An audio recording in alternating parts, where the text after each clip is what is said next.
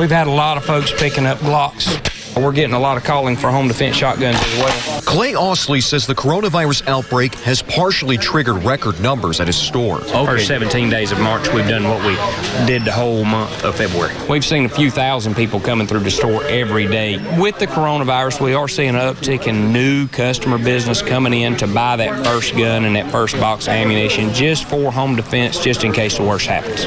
This bulk ammo aisle is usually 6 feet high. At best, it's a little over knee high right now. Parking lot is full, so this is unusual. Bobby Olson and Alex Overstreet stopped by to pick up usual supplies. I was kind of wondering if we were having a snowmageddon, a hurricane. This is something I normally purchase, just like with hand sanitizer and toilet paper, but you go in the store, it's not there. So I get in and get it before everybody just start panicking and getting it. Maria Acevedo is looking into buying a firearm for self-defense at home. We're living in weird times, so better to be prepared just in case.